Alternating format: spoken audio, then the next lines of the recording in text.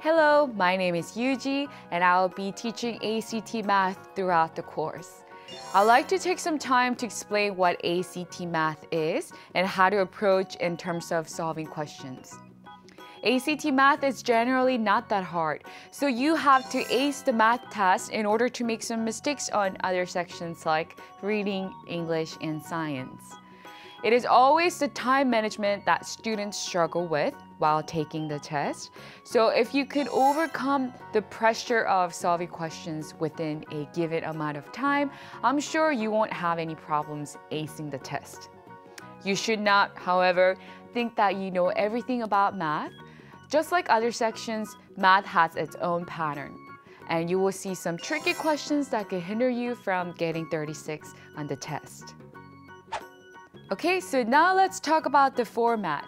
Math has 60 questions given in 60 minutes. You can use a calculator, so don't waste your time calculating on your head. If you know a formula, use it right away.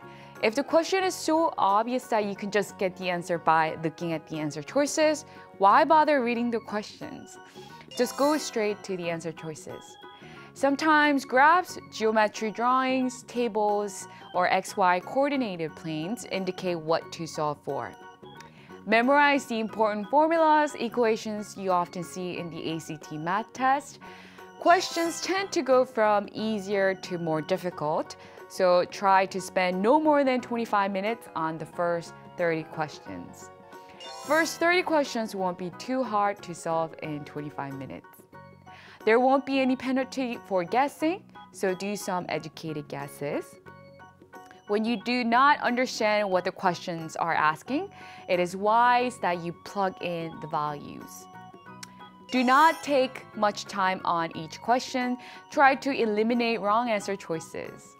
You should practice not to make careless errors. By practicing, you can find the patterns and get used to the test format. I highly recommend you to plug in the values you see in the answer choices, as I said earlier, and select the right one. I will briefly go over with the main 6 parts of the ACT math test in the next 5 lectures.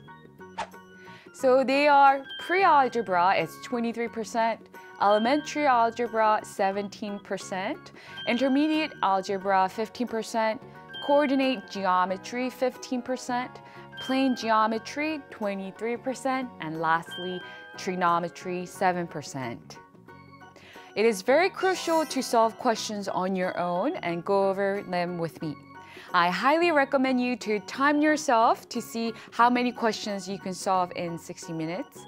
If you can solve all the questions within 60 minutes, well done.